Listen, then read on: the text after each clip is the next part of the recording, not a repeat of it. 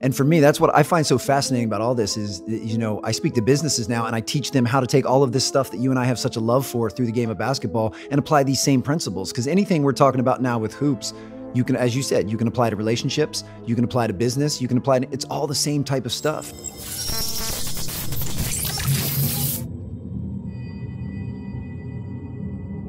Sir. Welcome. Thanks for having me. Yeah, good to see you, brother. Yeah, So we share something in common. we do. Both love to hoop. Absolutely. Yeah. Or at least love the game. I don't play much anymore. Yeah? But yeah, hoops is, it's been a major staple of my entire life. Mm-hmm. Yeah. Got your Larry Bird shirt on right now? Got to represent. His head is actual size, I know it which is perfect. Mustache intact. Yeah. Yeah. Kids today don't know how good he was. Yeah. I mean, he was. See, I was he a was an Magic Johnson assassin. fan. Yeah. So I think in my mind, my temperament and dislike for him For sure. probably made me underestimate him, but I always knew he was a worthy foe. Yeah, absolutely. And even Magic says that. Yeah. Yeah, Bird got it done. Yeah. But injuries cut it all short. I think he could have been even better.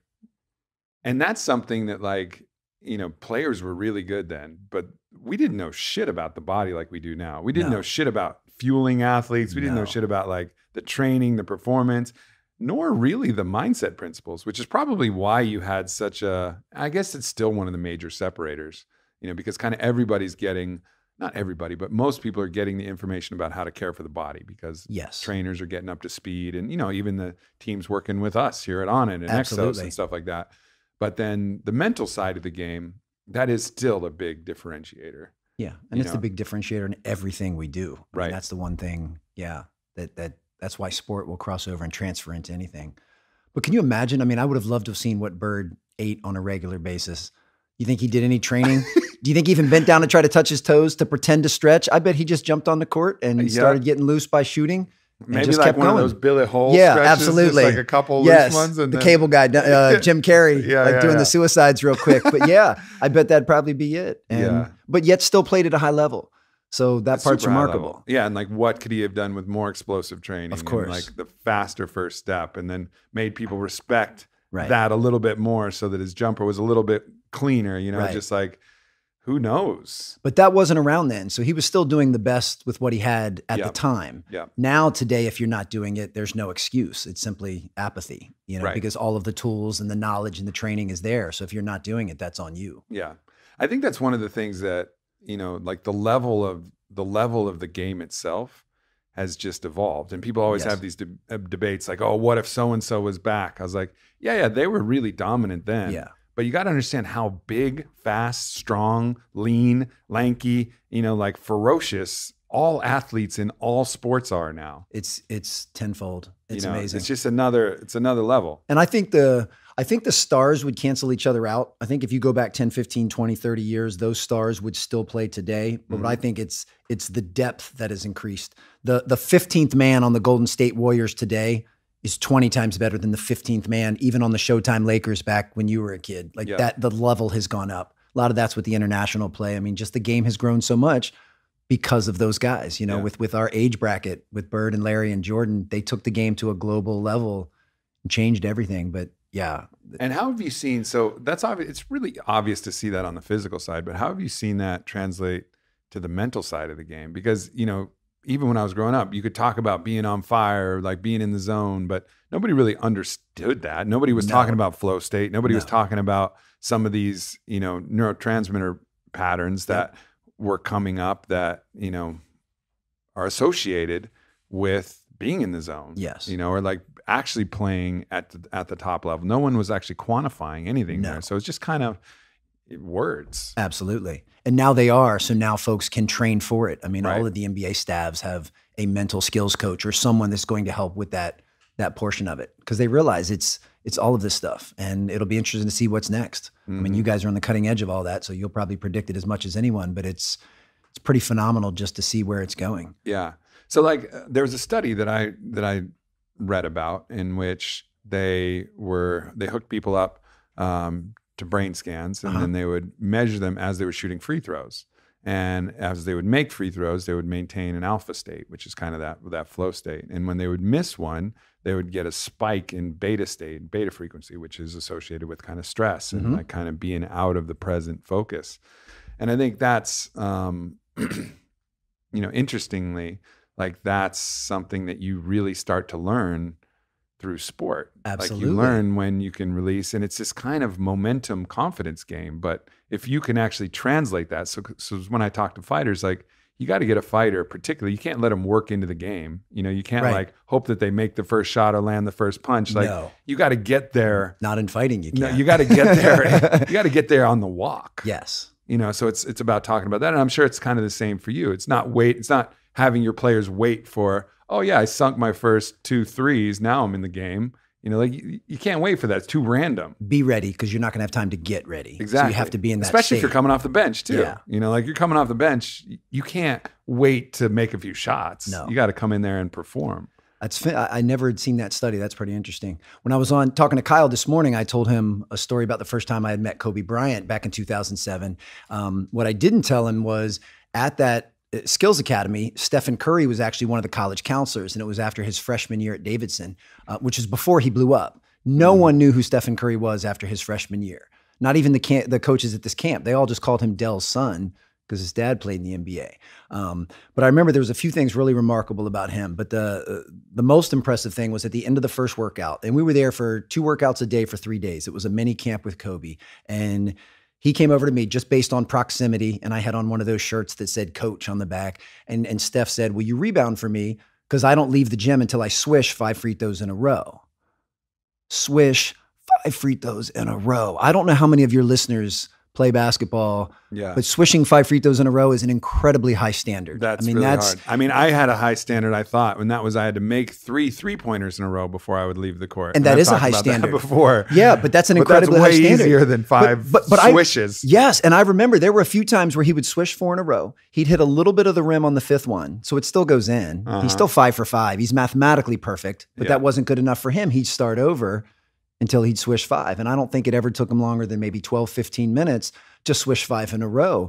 But it's funny, when you just brought up that study, that reminded me that, he was conditioning himself to be in that state. He was conditioning himself to do that and to not accept anything less. And, one of the reasons I think he'll go down in history as the best shooter we've ever seen, despite the fact I'm wearing a bird shirt, is his ability just to move on to the next shot. It doesn't happen often. He could miss 20 shots in a row. He'll still beg for the ball when there's 2 seconds left and the game's tied, because he always believes that the next shot's going in. And that's a hard mindset to get to. That's, and that's something that you see even in the greatest of great players sometimes is deficient. I think LeBron James, obviously is one of the greatest basketball players of all times, but I think no question. That's something that I think not just me, but a lot of people have kind of noticed, especially earlier in his career. There'd be times where he'd be like, yeah, maybe I don't want to take this final shot. Yes. And like, that's not something you see in Steph. No. Now, it doesn't mean Steph's better. Right. LeBron obviously has other characteristics that are, excelling and phenomenal, but it is a very unique thing, even amongst the elite of the elite. Yes. To have that, like, oh yeah, the best chances for the team are when I have the ball. Yes. It's that unflappable confidence, even if you've gone 1 for 10 that night. And that only comes from preparation. Yeah. Demonstrated performance. That's what it comes from. When you know that you've swished 5 free throws in a row every day of your life since you were 10 years old, you're pretty cool going to the line. Like, you're going to be fine, especially if you've done some of the other, mental practices and stuff you talk about living in the present moment. That's what it comes down to. But that's where I think the game is evolving to the point where now it's the cerebral's every bit as important as the physical. The physical is just not going to be good enough anymore. What are some of the things you do to help people get into the present moment? Because as I was saying, you could wait till you make a couple shots and then you can kind of really be in the flow, or wait till you get in rhythm in the ring and then you're in the flow. But how do you get there prior to any activity? Well, there's 3 steps that I talk to folks all the time. The first is the one I just mentioned, which is you just focus on the next play. You can't do anything about the one that just happened. Whether you made a 3-pointer or you dribbled it off your foot, it's over now, and you have to move on to the next play. And especially in a game like basketball, you miss a wide open layup and you're in your feelings and you're pouting and you're trotting back with bad body language. Your man just scored an easy layup on the other end because you chose not to be present for just a few seconds. Yeah. Can't afford that. The other is to put all of your focus on the only 2 things you have control over, which is your effort and your attitude. Live in your effort and your attitude. Effort I always find incredibly fascinating because people admit and acknowledge that giving a good effort is a choice. Like, you choose to work hard. But that means by default, you also choose not to work hard. There has to be another side to that coin. But you ask any normal human being, if you call them out and hold them accountable on why they didn't give a good effort, they make excuses. Yeah. I was tired. I was this, I was that. You still had the choice whether or not to give your best effort. And these guys condition themselves to give their best effort. I mean, no one does it 100% of the time. You wouldn't be human, but I mean, they're almost infallible with that. And then same thing with attitude. Attitude, in my opinion, is all about feedback. I try to look at life. I mean, life's the most important thing we have, so I don't want to trivialize it, but really life is nothing but just a series of at-bats. Like this podcast right now is just another at-bat. You had lunch before, that's just an at-bat, and everything gives us feedback, internally and externally, and we get feedback. And what we choose to do with that feedback determines how successful we'll be. So no matter what type of feedback you get, you can use it in a way that serves you and moves you forward. So when Steph misses a shot, he's able to quickly analyze why he missed that shot, and he'll make sure that he'll make a correction. I mean, it's a little easier on a free throw when you're going to replicate two shots, but you don't see Steph Curry miss short on a free throw. He sure as hell ain't missing again short. Right. He makes an adjustment because he uses and processes that feedback. And then the third pillar is just focusing on the process. Don't worry about the wall. Focus on laying each brick as perfectly as you can. And if you lay each brick perfectly, the wall's probably going to take care of itself. And if you can do those three things consistently, I think you're more apt to be in the present moment. Yeah, I think all that makes sense. And so let's go back to each one of these. So I think there's lessons and things to expand on all of them. The first one is, I think one of the problems is that coaches and the world reinforces the fear of doing your best and still failing, and them judging you. Like, you could be giving an all-out effort, diving on the floor, bleeding. But, with my high school coach, you miss a shot that you normally would make, which is statistically going to happen. You get pulled out of the game. Yeah. Right? So, it doesn't matter that anything else other than the statistical probability that every once in a while you're going to miss a layup. Mm-hmm. But when the penalty for that accident is severe and you get embarrassingly pulled out of the game and ridiculed, well, it's going to pattern even more fear. And that fear is going to pull you out of the present moment even more. And it's funny that people are just kind of now waking up to this a little bit. Like, I remember, I've told this story in my course, Go For Your Win, but it was a really impressive moment where Pete Carroll was squaring off against Mike McCarthy. So Seahawks, Green Bay Packers. And it was the playoffs, I think, leading up to the Super Bowl. And Russell Wilson was just having a dog of a game, like really rough game, 3 interceptions, something like that. Every time he would throw an interception, Pete Carroll would be there and clap him, smack him on, like, come on, man, we got this. I believe in you. And just believed in him the whole way. Packers were way out ahead. And then the Seahawks started to make a run. And as they started to make a run, you saw on the other side, Mike McCarthy getting more aggressive and more angry and more fired up, in the wrong way, and instilling his team with fear, whereas Pete Carroll was just enthusiasm kind of the whole way. And it ended up, with a kind of this turning point moment was they needed an onside kick because they were that far behind. Kicker kicks the ball. Their sure-handed tight end, this guy Bostic, fumbles the ball. Clearly, he's not trying to do that. Right. And then, so the Seahawks get the ball back. Well, they still got to go 50 yards and they got to score a touchdown. Yeah. So instead of firing up his defense, he goes there and he just starts lighting up that guy Bostic, in his face, talking shit, how could you, what the fuck's wrong with you, blah, blah, blah. He meant to do that. Right, of course. And that's going to help him the next time. I know. And his defense didn't need the same pep talk, hey, here we go. They got the ball. Yeah. No fucking problem. We've stopped teams better than this before 1,000,000 times. And you're going to go out there and you're going to fucking stop them this time. Absolutely. Right. And so that whole framework thing was, just he was having an off moment, or that's just part of his old school mentality. And what happens, of course? Well, Seahawks fucking march right through that defense like a knife through hot butter. Yep. And score. Absolutely. And game over. Season's over. And I really feel like that was a key thing where that coach mentality was able to change the outcome of the game. And the thing is, all right, most of us don't have actual coaches now, but we're all our own internal coach. So we can have our own positive internal coach, and we fuck something up in a relationship, in work, and whatever. Absolutely. We can either be Pete Carroll or Mike McCarthy. We can either tell ourselves how horrible we are, yes, or get ourselves fired up. Learn the lesson and move on. Yeah. But that's the crazy part. But what you just said is what our whole society does, which is value outcomes instead of the process. Yep.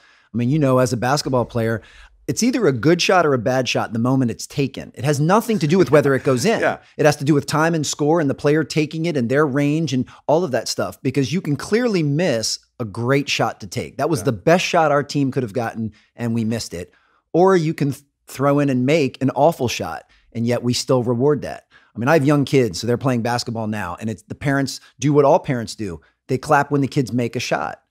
They don't clap when they don't. So we're reinforcing the outcome, which is the wrong thing to do to little kids. So now they're thinking, well, I only get praise when I make the shot. And that's not what should be going through their mind. It's a good or a bad shot the moment it's taken. It has nothing to do with whether it goes in. Now, statistically, you'll make a higher percentage of good shots, which is why we want you to take them. But that's a problem. I mean, I think Pete Carroll, any coach that goes over and pats their player on the back after they made a mistake, as long as it's not from apathy or lack of effort, which it wasn't. Right. Like you just said so perfectly. Because that's the thing that you're able to control. He didn't try to fumble the ball. No, fuck no. No. What does he want to do? Be embarrassed in front of everybody? Letting his teammates down? Everything. No. He was trying his best. Absolutely. So fucking give that guy a hug. Yes. Like don't beat him up. And tell the defense, look, our teammate, our brother just made a mistake that we know he feels awful about. We've got his back. We're going to make sure that doesn't define our season. We've got his back. We're going to get a stop because we know how much this meant to him. Yeah. That would have been, And again, he's an NFL head coach. So, he obviously done a lot of great things. He has. So, and won a lot of Super Bowls, whatever. I'm not trying to talk shit on him, but this was an observation of a moment. And we all have moments. But it happens a lot. Yeah. And we all do it to ourselves just ruthlessly. Of course. It was interesting. So one of my biggest sports moments in basketball was I got called up. We had a top 25 nationally ranked high school team. It had Chris Mim, who was a center who played in the NBA for a while. Had this guy, Luke Axel, played for Texas and Kansas. And so two big time marquee players. Mim was like a 7-foot center even in high school. So I got called up from the JV. And this was right after a big ankle injury too. So I got an ankle injury right at the start of the season, came back, played a tournament, just shredded whoever I was playing on the JV side. And then the coach called me up because they needed some outside shooting to kind of keep the pressure off these collapsing 2-3 zones on our big 7-footer. So calls me up, and really the coach, he was super old school. And basically he was like, I'm going to call you up. You're going to shoot a 3. If you make it, you get to stay on varsity. You miss it, you don't. I was like, all right, sweet. Glad you didn't add any external pressure to you. Exactly. Like I'm not worried about being a Californian moving to Texas. And this is my first time on a big Texas high school sports venue where we get hundreds, sometimes thousands of people watching our fucking basketball games. And it's in the papers and it's announced on the fucking PA system at the school. And he put pressure on top of pressure for you. Right. That was a thoughtful gift. But anyway, so, I remember that moment where he called my name and I knew it was coming, and that walkout, just the heartbeat. And I knew then I'd played enough basketball. Like the first thing I have to do is make physical contact with somebody. Yes. Like, cause I got so much you got the jitters, man. Absolutely. Jitters. So bump somebody pretty hard, either on a screen or just as they're moving through to set a screen, make some physical contact. Not enough to draw a foul or anything, but enough to okay.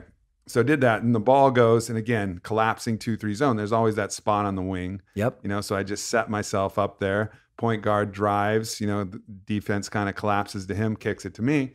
I shoot the shot, and it was like the most slow motion thing that I've ever seen, and it goes in. And then just to feel my audience go crazy. I've never had a fan base like that. Even JV games is like 7 people for a JV game and like 700 for a varsity game. Yeah. It's a big difference.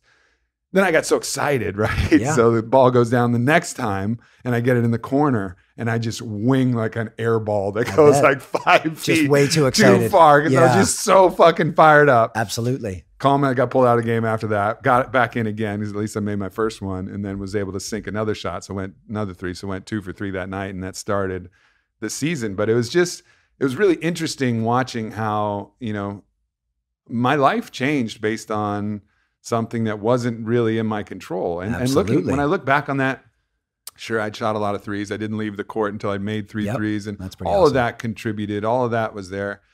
But it was also just kind of like one of these moments where you feel like in that time I had like help or something. Like I was just like in flow or in the grace of the universe. Like that was part of my path was to play on that team. For sure. For whatever reason. And even looking back, I don't say like I made that shot. it's just weird how I look at that now. It's like, oh yeah, that shot was made. Yeah. And that shot was made because it was supposed to be made. And then in remarkable really how quickly it can weird change way, too. Yeah. Because then you said a mere few Oh, yeah. seconds later, Few you seconds landing later. in the third row of the bleachers. Oh. And yeah, so think about that. Like that's remarkable. Yeah. But as coaches, I mean, the job should have been to make that process as easy for you, to eliminate as many Sure. distractions, not add sugar on top of sugar and say, you make this or else. I mean, that's the last thing that you'd want to tell, especially somebody young, you know, they don't know. Yep. But that's, you know, and for me, that's what I find so fascinating about all this is, you know, I speak to businesses now and I teach them how to take all of this stuff that you and I have such a love for through the game of basketball and apply these same principles. Because anything we're talking about now with hoops, you can, as you said, you can apply to relationships, you can apply to business, you can apply to, it's all the same type of stuff. Yeah, you can have that same fear mentality as a boss. So Absolutely. if someone makes a mistake and misses something, you know, you're going to fire them or you're going to like berate them publicly or whatever when they're trying their best, working hard, Exactly. you know, doing things. Yeah, all right. If they're careless or lazy or whatever, then, you know, get on their butt a little bit. Of course. That's fine. Yeah. But we do the same thing. We have this result focus. Oh, well, that campaign didn't work or this thing. And then people are playing out of fear. Then they hate what they're doing. Absolutely. Because, you know, that coach that I was talking about didn't, no matter how good our teams were, we never won a playoff game. He never won a playoff game the whole time he was there. Interesting. The reason why is because he was so ruthless on the players that, and people hated playing. Yep. And it was a mix because we loved the game and we loved our school and we loved our teammates, but we hated practicing so much. We hated that there was this appeal to the season ending for one, because like, oh, we lose this game. It's a pressure release. Whew, we don't have to deal with this fucking maniac anymore, right? How sad is that? And two, by leading up his own pressure that he put on himself, because it's really just a mirror of the way that they treat themselves. You know, when Mike McCarthy fucks up, he treats himself just the same way he treats Bostic. And when my coach fucked up, I'm sure he treated himself the same way as he treated our team, you know, came from a military background and whatever. But that's not healthy either. That's not healthy, like, you got to show yourself some grace and some compassion. Exactly. So what would he do leading up to the game? Well, we would have double practices and like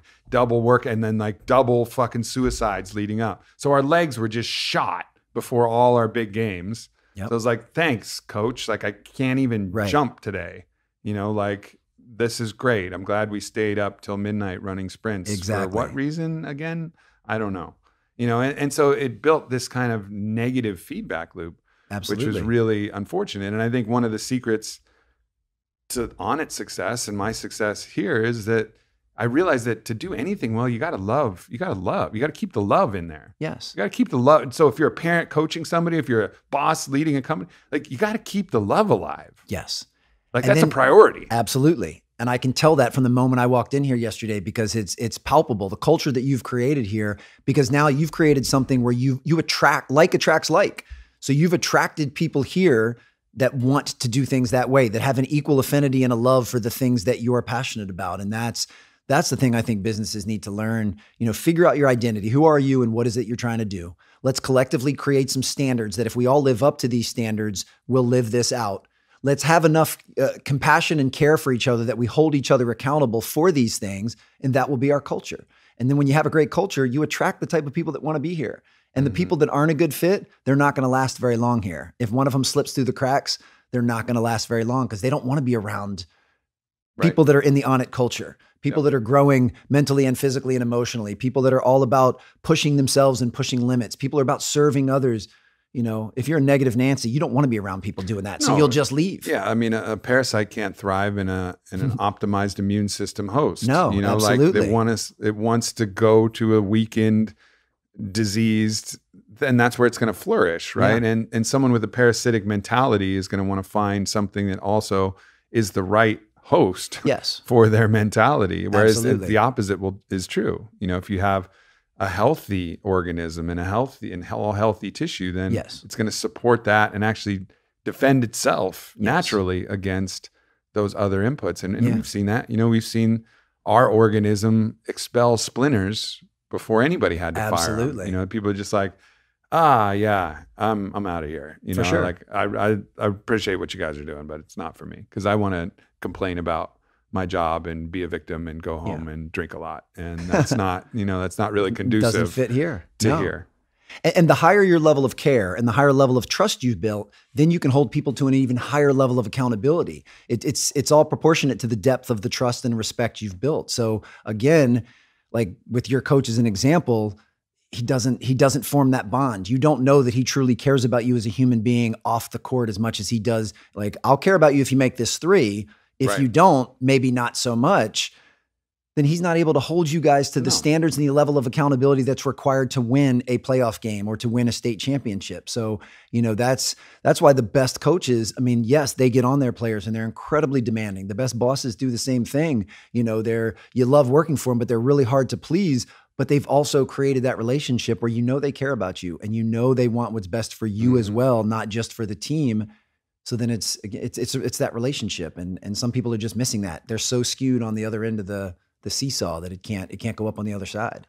Yeah, I think people power is it's a poor substitute for love. Like love actually can compel right action. But power is like the cancer-causing artificial sweetener version. Yeah. Of how you make the cookie, right? Yep. Like it can have some of the same effects because it can get people to do stuff. And of course, power, using fear and power. And, the coach had artificial power. He had the power to whether to play us or not to play us, yes, whether to leave us on the team or not leave us on the team, or all of this natural power based on his position, power that he didn't earn. He was given, granted power. Yeah.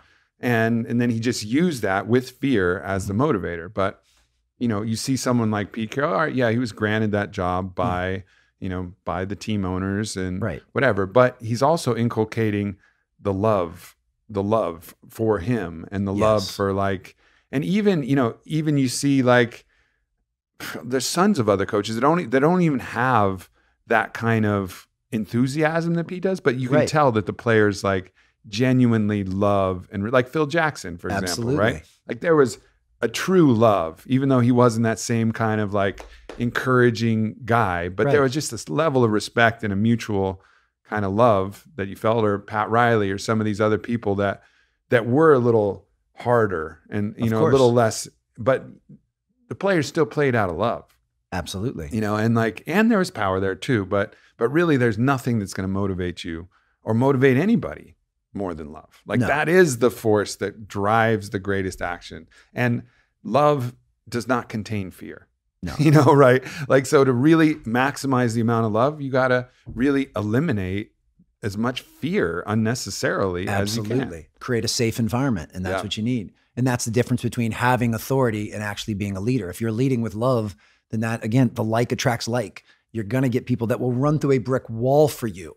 Because it should have been the inverse. It should have been you wanted to make that shot so bad because you didn't want to let your coach down because he means that much to you. Yeah, because he gave me a chance. Yes. And he was really caring for me. And he was, how is it, being a California guy in Texas moving in? No, it's a lot. But, know that you're going to get your chance. You're going to get multiple chances. We're going to work with you and make sure. Yep. And if you're ready for this level, you're going to be here. Well, that would have been a totally different experience. Absolutely. And I learned it as a young performance coach, but then I've translated that to business now, which is the golden rule of you connect first, you coach second. Has to be in that order. Mm-hmm. You can't, X's and O's mean nothing if we've not created any type of bond or connection. There's no trust. You don't know that I care about you. You don't know that I've got your back. I mean, ultimately, that's the most important stuff. So, and that would have been his best move. The day you moved to Texas would not have been, let me see if this kid can make a three or have any footwork. Let me hear a little bit about your journey. What brought you to Texas? Let me bring you in and develop a relationship with you first. And then you'll develop that love where he can get hard. He can be hard on you and he can hold you accountable and you'll be fine with that. But coaches skip that connection part, and the connections and same with bosses. I mean, connect first, coach second. It has to be in that order.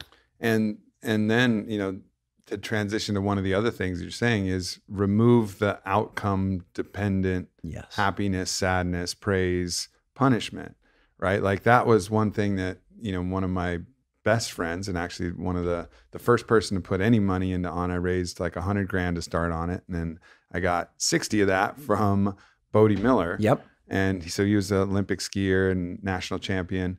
And one of the really unique things is he completely discarded the external validation of whether he won or not. He just literally only cared about how he skied. Yeah. And if he skied the line that he wanted to ski, and whether he was doing what he needed to do, whether he trained the way he needed to train, whether he, sent it the way he wanted to send it.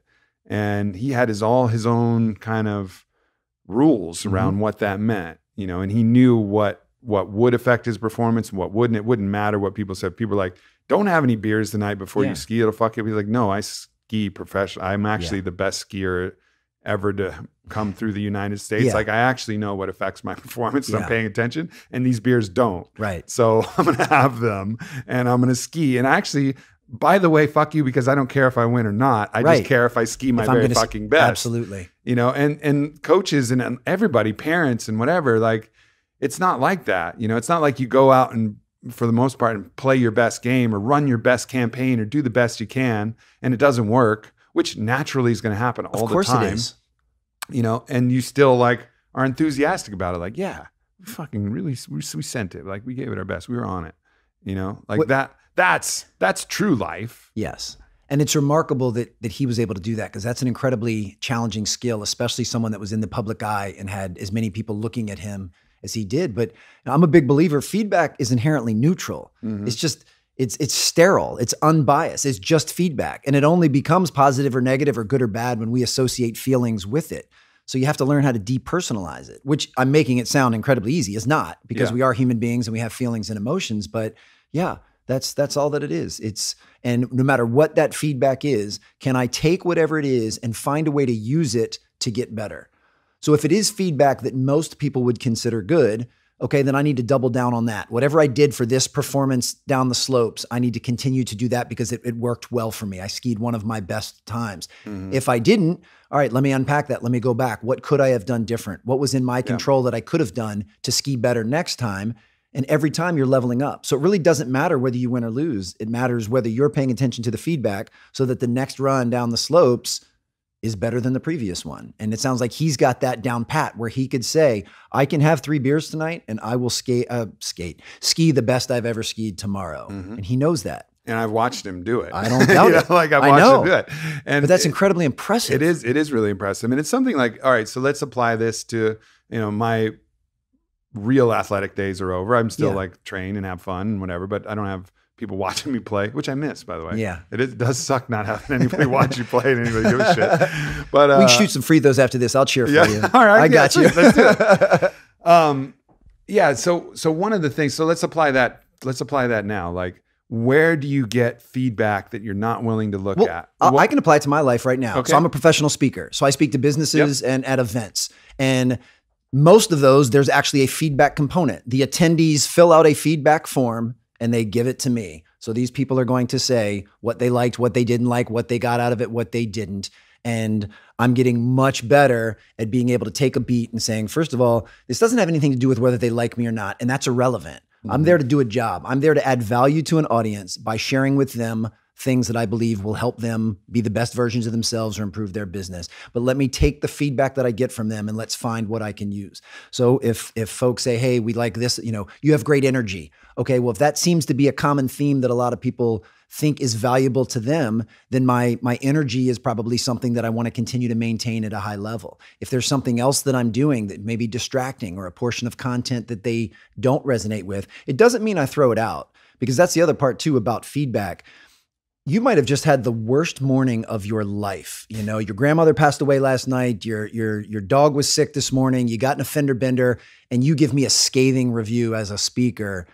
That's probably more of a reflection of how your day's going than how I did. So I have to be very careful of that too. But I'm going to look for trends, and I'm going to look for things and say, okay, if a lot of people are saying this might be something to take a look at and maybe make some improvements in the future. But you also have to be careful of where the feedback comes from, because you have to know the difference between opinion and someone's technical skill. Like some guy off the street might not be qualified to tell me how to be a better professional speaker because he doesn't know what it means. He can say whether or not he liked me, that's his opinion, but feedback's a different thing. So I just try to keep my eyes and ears and heart open to it. Unbiased and your ego uninvolved. Absolutely. And that's like, I'm here to learn. Yes. I am here to learn, period. And you apply that to whatever the fuck you're doing. Absolutely. I'm CEO here to learn. I'm not God-given, granted from the Pharaoh's tit, here to lead Egypt to glory because I'm God too. And all of this crazy idea. Like, you're here to learn. You Yeah. know, you learn and get better. So take the feedback, like appreciate the feedback. Yeah. Everybody gets so obsessed, and you hear so many people talking about the haters. Like, Well, who cares?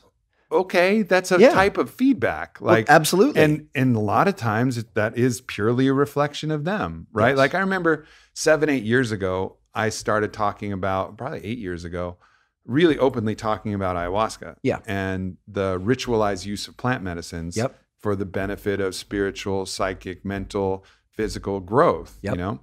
And I remember when I would start talking about that on social media, everybody would just, not everybody, lots of people would like me, you fucking druggie, go back to the jungle, you fucking druggie, blah, blah, blah. I mean, it's a pretty polarizing topic. Right. And then a lot of people were like, wow, that's really interesting and blah, blah, blah. And so the people just calling me a fucking druggie, like, you can't worry about. I didn't go hit them up and start a Twitter war with these people. You mean you're not going to change someone's mind on social media? Right. But there was other people who would be like, they would say intelligent things like, yeah, just be mindful of the centers and mindful of the intentions of the shamans, and don't be careful of over promoting, because there's a lot of people looking to take advantage. You take feedback like that, like, oh yeah, you're for sure. Something to think about. I'm a little enthusiastic about this. I got to really present both sides. And actually now when I talk about it, I'm as much in the discouraging side For sure. as the encouraging side, because there's so much natural encouragement. Like, yeah, fucking be careful and go to the right place and be mindful of all the things. But there's ways, like feedback, that you should ignore. Just recognize that you're triggering things in other people. Yeah. These people who have biases and are scared of their own, demons in the shadows or whatever. And the same thing that's happening now in open relationship. When I talk about open relationship, I mean, just get lit up for no reason online. And you can't let that stuff bother you, because again, this is 8 years ago, me talking about ayahuasca. I was a fucking druggie. Right now, I'm a fucking everything, Right. And then 8 years from now, all right, we'll see. But you trust your truth, and Yes. you know what you're talking about, and you listen to people, and you Yes. understand and respect and get that, but it doesn't have to bother you. Right. But I imagine was that a difficult process for you to get to the point where it didn't bother you? Okay, so about that, it wasn't, right? Because that was like, but areas where I'm a little insecure, those are the areas where I take it hurts. Of course. Right? So like one of the things that I'll just use a fairly recent example. One of the things that I was insecure about, and this was like maybe 2-3 years ago, something like that. I have a lot of friends who are comedians, and they're really fucking funny. Yeah. They're just like funny like this. And so I'm on all these podcasts with all these comedians, and I was like starting to get insecure that I'm not funny enough to be on these podcasts, right? And so like somebody came up, and I was on a comedian's podcast, and somebody started talking about how not funny I was. And that one, like that stung. That one stung for a little bit. That one Yeah. stung because I agreed. Yeah. I agreed But with that's what what it they were is. saying, Yeah. right? And so it was like, oh yeah, I am not funny enough. But if I didn't have that mentality, and like now I acknowledge, and part of like getting over this is acknowledging where you're insecure, Yeah. and acknowledging who you are, and I don't need to be funny With the funnier than I self-awareness. am. Just self-awareness. Be like, yeah, all right. I'm not as funny as these fucking guys. Right. That's okay. They're professional comedians. They're comedians. Yeah. They're hilarious. That's awesome. I don't need to be that. I like to follow things up with just so. So Yeah. I'm not that funny. So yeah. Yeah. I mean, it's a lot of the stuff. I picked up at your weekend in Santa Monica. I'll tell folks, I've been doing the cold showers. Haven't missed a cold shower since Santa Monica. Amazing. And I still don't enjoy them by any stretch of the imagination, but I love how they feel when I get out. But I'll tell someone I'm doing that, and they'll say, I can't do that. It's just too cold. It's cold. I'm like, yeah, so it's cold. Right. Yeah. If you intermittent fast, Right. so you're a little hungry in the morning. So you're a little hungry. Like why does just because you're hungry mean that you have, like, I don't understand. So, and for me, that's been a liberating mindset with some of these things is we have these mental constructs. It's like, oh, well, if I'm hungry, then I absolutely have to eat. Or if that water's a little bit too cold, then I have to make it warmer. I'm not funny. Oh, I'm going to go take an improv class because I have to be funnier. Why? Yeah. Yeah. I think that's probably one of the, if you're going to put any characteristic of like, all right, like what makes Aubrey, and like, I think it is the characteristic of looking at something I'm fucking terrified of and recognizing that, okay, there's benefit actually if I go through this, whether that's a really intense plant medicine ceremony or switching from, a very comfortable monogamy to a very scary open relationship or whatever, or a really intense sweat lodge or the cold shower, cold plunge or whatever. Making you do an open mic at yeah, comedy open club. mic or whatever. Yeah, I actually am planning to do that. Oh, awesome. Good because for you. because I am a little scared of I know, that, right? but I so love like, that. So, you go head first. So just understanding, like it's asking that question, like, so, all right, so I'm a little scared. So I know there's value in the transcension of that fear. There always is. If you have fear, that's not like actual danger. I'm not putting my hand in a fucking tank of black scorpions, you know, like that's actual danger. Don't do that. Not smart, you know, but, you know, I need to get over my other fears. And if one of my fears is not being funny, well, then come up with a couple bits and go to an open mic. Absolutely. Like for sure have to do that. And I think that's, and because I know there'll be value there. And I know that, you know, even the process of self-judgment and even that process of self-reflection, even showing up the next, wherever the medicine comes, it's going to come. Yeah. It's going to come at some point from me overcoming that fear. So you almost start to switch the whole way you look at fear. Like, oh, cool. Yes. I have a fear around this thing. Oh, cool. Gives me something else to tackle. Gives me something else that's going to be another springboard to an even better version of myself. And I know myself. I know that when I see that, it's going to be like, yeah. And it's actually, it's interesting. And I have all the compassion for people who have a different mentality, but it's funny when people have a sticking point. Yeah. Could be singing, or it could be, you know, speaking in public, or it could be whatever. It's an interesting thing. I'm like, no, I'm too scared of that. And you're like, but you could just do it. Yep. But you could do it, you know, or I'm scared of the cold. Yeah. Mm-hmm. You could do it. Absolutely. You know, like you're capable, but it's because everybody's convincing themselves that they don't have that superpower to overcome these things that they know would be beneficial if they overcame. Absolutely. And I find that fascinating. You know, so Brad in here is an incredible endurance athlete, and I've already seen him do some remarkable stuff. But one of the things a hurdle I'm trying to cross over is I do have some limiting beliefs. I have some initial negative self-talk. He was saying he was considering doing a 100-mile road race, like running on his feet for 100 miles. And the first thought that popped in my mind was like, I can't do that. And then I'm like, that's not a good mindset to have.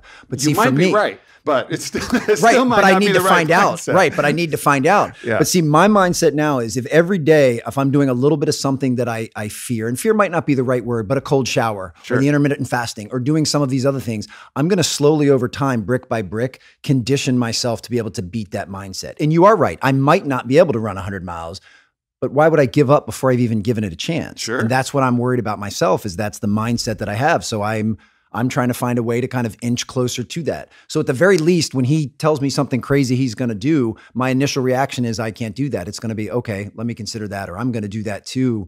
But I think these little step forwards are a huge help. So because they apply universally. You know, like people, you got to look at love as a universal and fear as a universal. And any little way that you can increase love increases your love universally, right? Like you love a pet a lot. Yeah. Like that's going to increase how much you love your wife. Absolutely. Like it's just because love is universal. The more love you feel, you know, the more love you're going to have. Absolutely. And the more fear that you have, the more fear you're going to have universally. The more fear you're going to have that your wife's going to leave you if you're afraid of fucking cold showers, right? Like absolutely. Fear and love are universal things. And we got to understand that our goal is to start to tackle and conquer the unnecessary fear. Now, this is not, again, recognition of danger. Everybody tries to call, of course, fear is important, man. Yeah, I got it. Understand. It's to help us recognize danger. It's a cold shower. I'm not fighting a rabid Wolverine. Exactly. It's a cold shower, bro. It's healthy for you. Absolutely. You know, like that's the type of fear that I'm talking about. There's not sharks in the water. It's a shower. I got you. Yeah.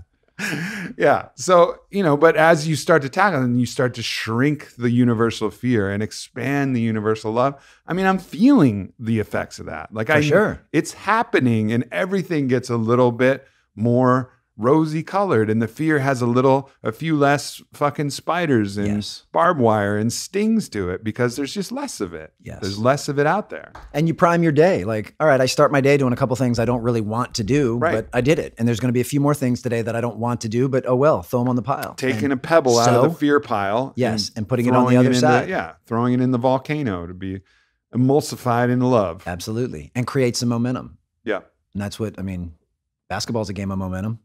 Life is a fucking game of momentum. Of course it is. And that's another thing I was talking about recently on these cold showers. Like we need pattern interrupts, you know? So, even in basketball, like when a coach calls a timeout, you know, like a well-timed timeout is a pattern interrupt. Yes. Like if a team is like starting to like really heat up, better to call the timeout before the fucking place goes bananas, and then it makes it even worse, and then everybody's just partying for 2 minutes as the timeout's there, like just getting more excited. Like call that timeout a little earlier. You know, like stop them before the run. Like have your instincts there and have that little pattern interrupt. So before you get back to your whatever situation where you're going to be frothing angry and pissed off and shitty with people and then have to spend the next fucking week or 7 years of your life apologizing for being a shithead. Well, maybe try the pattern interrupt a little earlier. Call your own timeout. Do your cold shower and your breathing or your hard workout or your sauna first as a little pattern interrupt.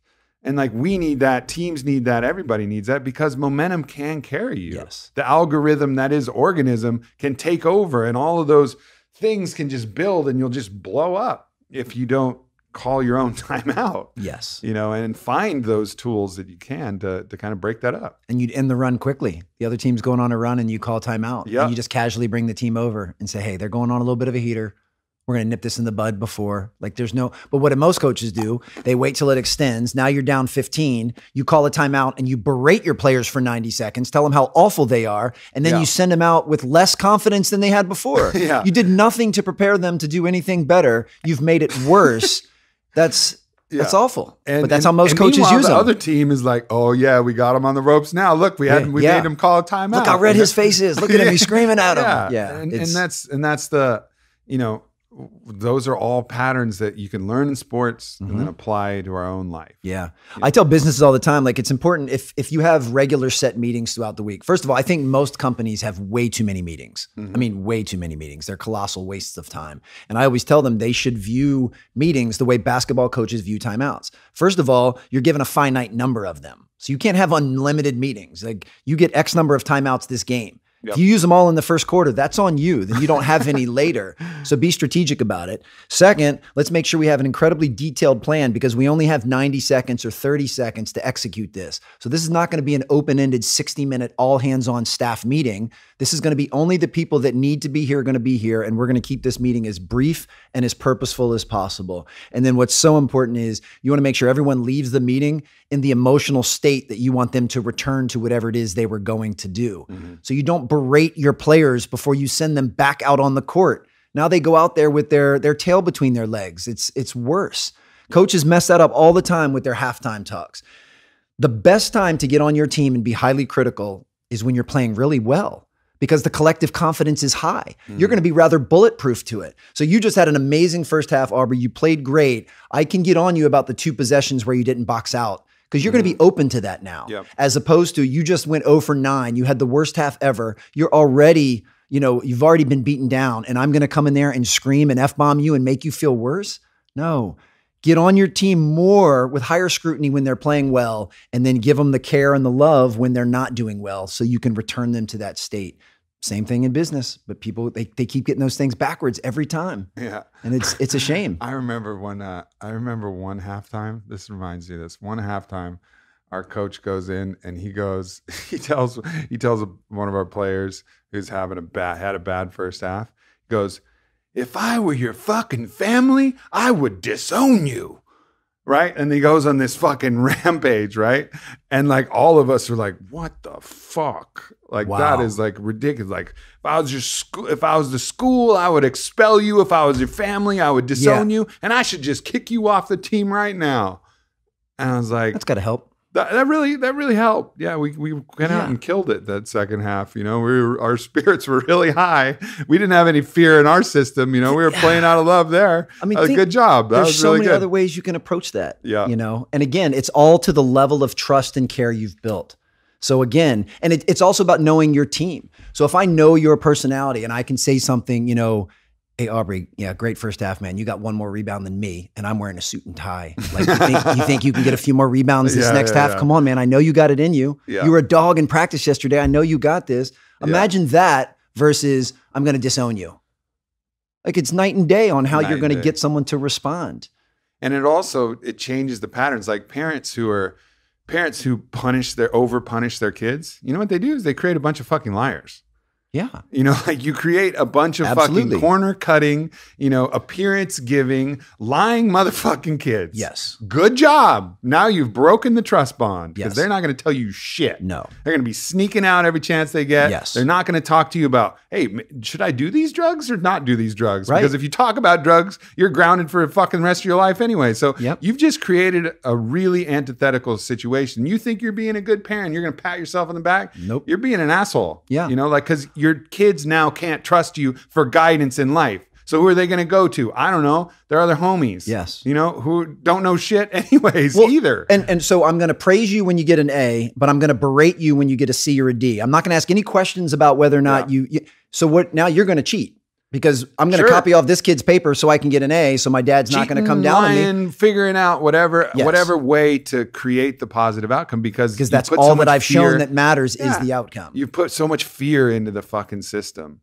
You know, like, and it's just building that mountain, and then that mountain is going to play out into their family life, into their professional life, into their whole thing. They're going to have these patterns of mistrust and lying, and it's going to project eternally. Yeah. You know, and like there's very simple principles. But meanwhile, what we're talking about in school is remembering the date that some fucking Treaty of Versailles was signed or some shit. Like that matters. Like I can't Google that shit anytime I want to fucking figure it out. You know how long it takes me? I don't know. As long as it takes me to fucking type it in my phone. Yes. I got this shit. I don't even know when the date is. And I'm 43, and you know how many times someone has asked me that since I graduated? Yeah, zero.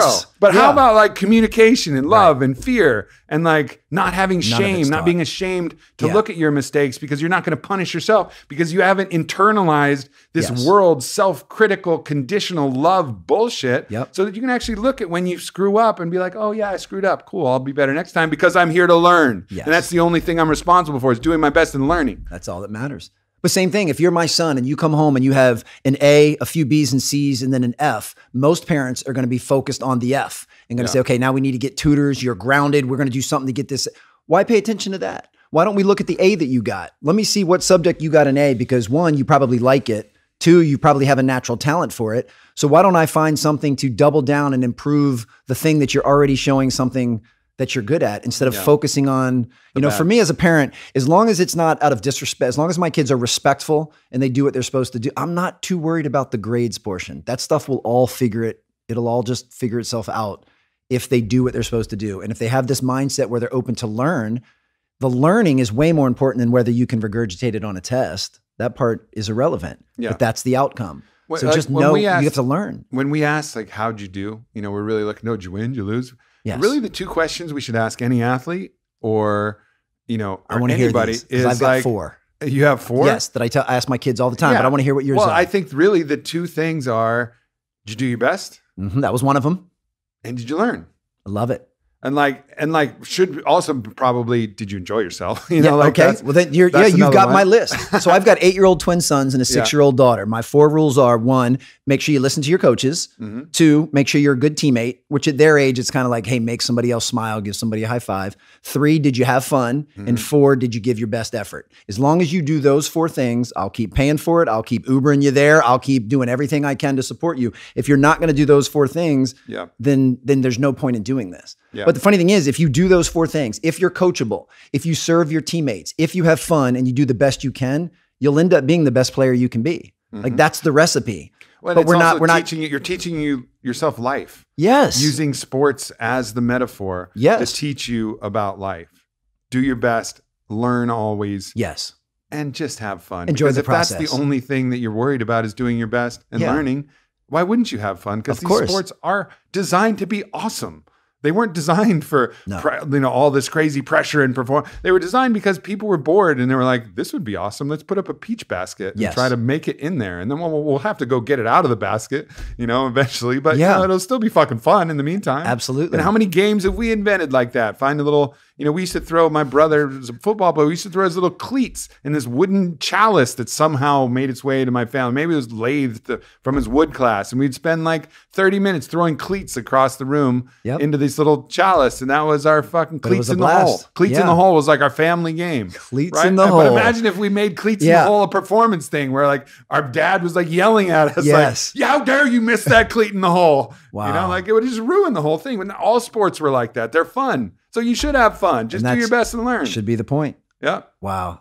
My mom was nasty at cleats in the hole, by the way. Was she? She was just nasty at cleats. She could just rip them. Wow. Just rip them from deep. I love it. She can also catch a cork. I don't know. I've posted this a couple times. Yes, I've seen that. She can catch a cork. I saw that. I can't get anybody to reproduce that. Myself, like, it works every time. She's like an outfielder. Like the eye-hand coordination. I saw you put that on G. That was amazing. Left hand, she just grabbed it, full extension, left hand cork grab. That thing comes out like a bullet. It does. Yeah. She's a gangster.